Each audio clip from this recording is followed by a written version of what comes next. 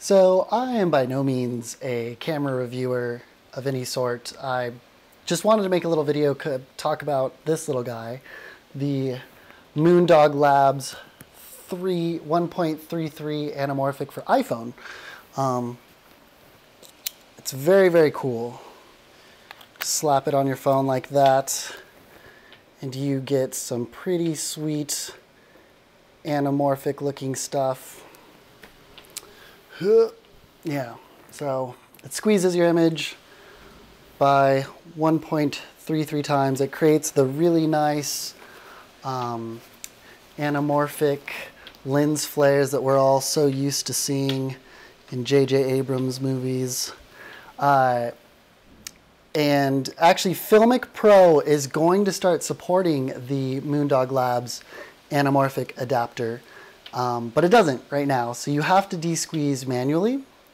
And there just weren't a lot of nice tutorials for desqueezing the 1.33 anamorphic, or any really anamorphic, for Final Cut 10. So I'm a big fan of the Final Cut 10, and I just wanted to put together a little video about how to do that and just get it all nice desqueezed so that you can edit it. Okay, so once you import your footage and get it into the timeline, so here's the stuff I just did. So once it's in your timeline, you will want to use the scale tool, but you'll just want to take the y-axis and put it at 75%. And you just go to town. Now, if you want to export from Final Cut and cut the black bars out and not just make it a 16:9 with black bars, you'll have to go into compressor and make a setting that will do the 2.35 crop for exporting. I usually just start with one of the pre-existing templates, like the 1080 Apple ProRes proxy for uploading to YouTube and Vimeo, since they take that.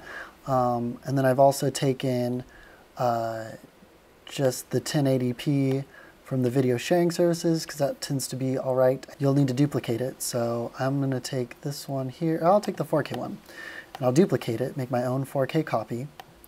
I'll call this 4K 2.35.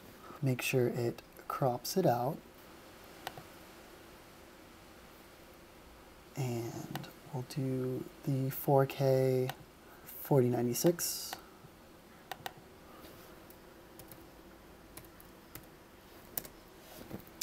And there we go.